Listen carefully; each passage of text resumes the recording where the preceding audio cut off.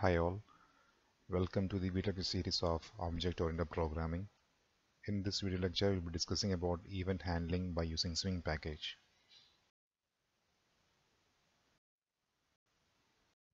In Java, we have something known as delegation event model, and this model is easier to generate events as well as to handle the generated events. In delegation event model, we have two key elements. They are sources and listeners. We know what are sources. Any component that generates an event are said to be a source, and listeners are those to which the notifications of these events are sent. We also had mentioned this point, that is, only to those listeners that are registered with the source will only get the notification of the events. So if a particular listener wants to handle an event, that listener must be registered with the source.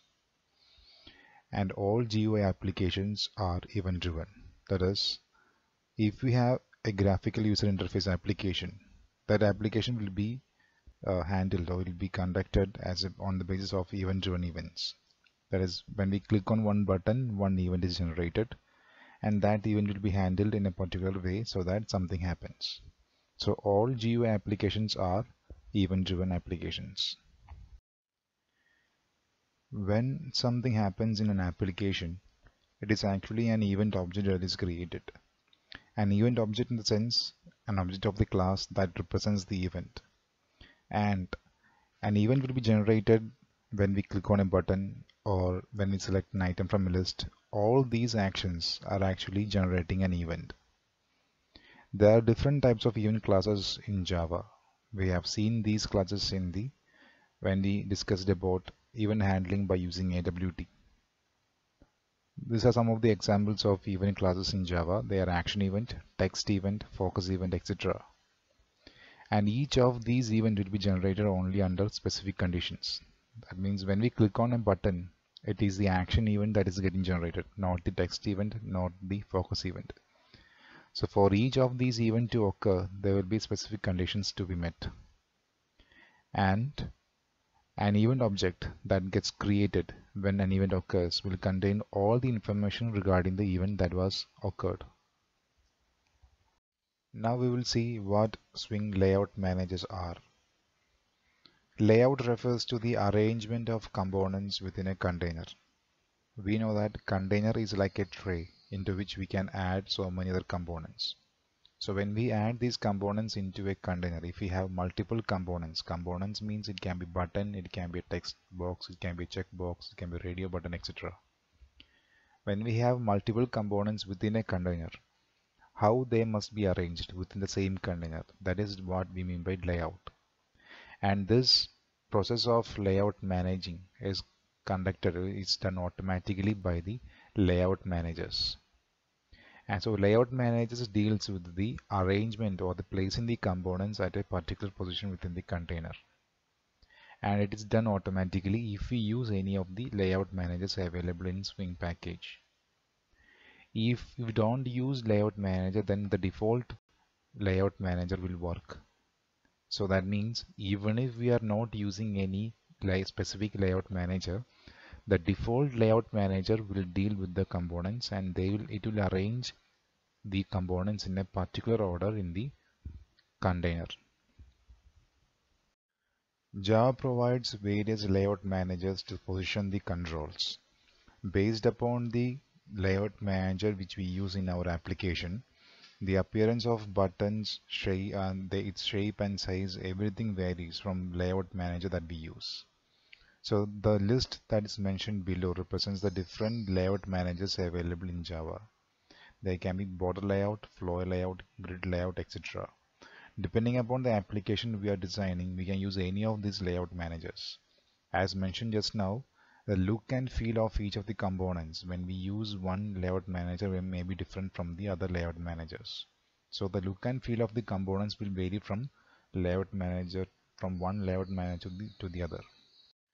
These are the examples of different layout managers.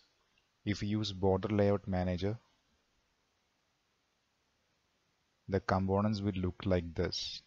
That means we can arrange the components towards the border of the frame. That is what we mean by border layout.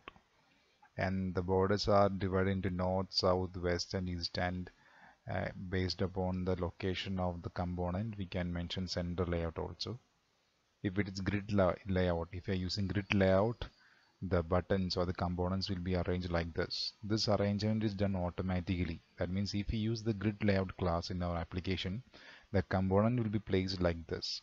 If we have 9 components, it will be a 3 by 3 matrix. If we have only 4 components, then it will be one row of 3 elements and one row of 1 element. So when we implement calculators or any applications like that, we can make use of grid layout so that we don't have to place the buttons individually. All those things will be handled, or all those things will be taken care of. This is how the components will look like when we use the flow layout manager as well as box layout manager. So as you can see, depending upon the layout manager we use, the appearance of the components will vary. And this figure shows the representation of card layout manager and group layout manager. Here we have represented a program by using we can add buttons to a frame. As you can see, we have imported the swing package javax.swing.star. We have also imported the event package and as well as the AWT package from Java. So only swing belongs to javax, all the others are under the main package named Java.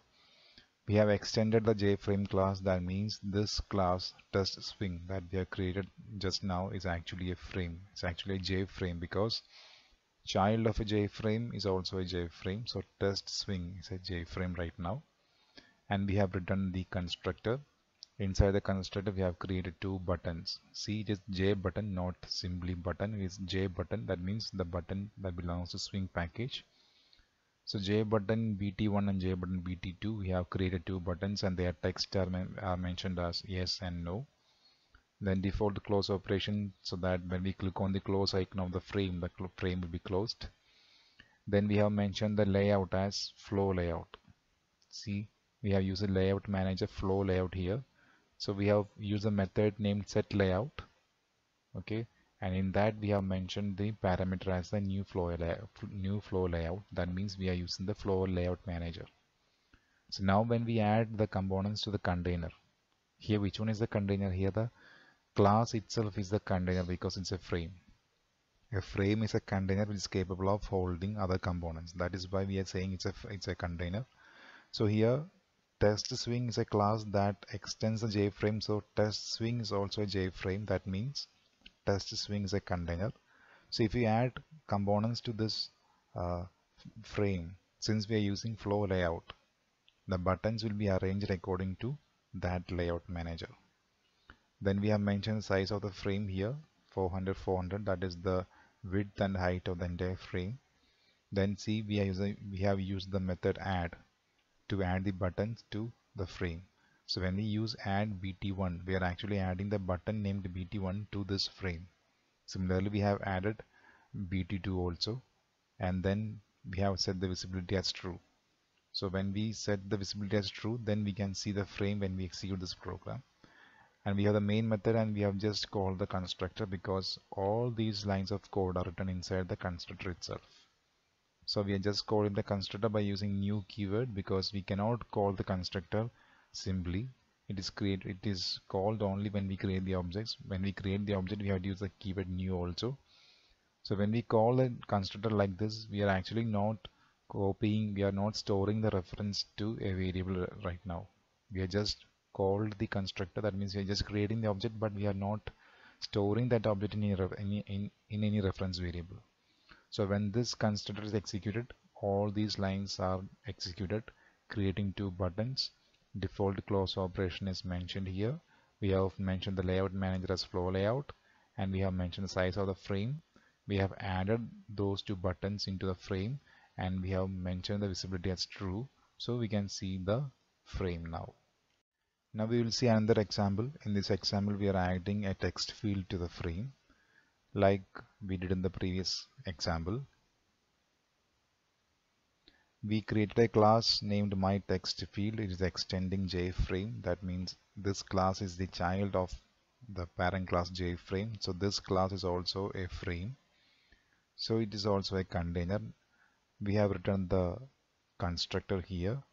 We have created a text field, not simply text field. It is a JText field.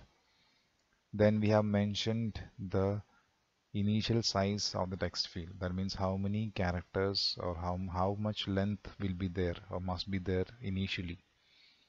So it is mentioned as 20. So we can see a text field that is capable of handling 20 characters or 20 characters at a time. That means this 20 represents this length of the text field. When the text field has to be displayed, what must be the initial length of the text field? That is what we have given as parameter here. Then we have added that text field to the frame. Then we have mentioned the layout as flow layout. We have mentioned the default close operation, what must happen when we click on the close icon of the frame. Then we have mentioned the size of the frame, and also we have mentioned the visibility of the frame as true. So when we execute this program, we'll be able to see this frame. And then we wrote the main method. Inside the main method, we have called the constructor by using the new keyword. So all these lines of code get executed, and since the visibility is mentioned as true, we'll be able to see this frame. I hope both the examples are clear to you. So we have discussed how to add buttons, how to create button, how to add into a frame, how to create text field, and how to add it to a frame, how to create. We shall conclude now. In this video lecture, we discussed about how events are handled in Swing. The events are handled by using delegation event model itself. So there is no change in that. We have to use the sources and event listeners to handle events. We also discussed about some of the layout managers available in Java. And we saw some of the pictures of how the components will look like if we use, say, certain layout managers. We also discussed about two examples in which we created a frame and added buttons and text field into a frame. That is all in this video lecture. Thank you so much.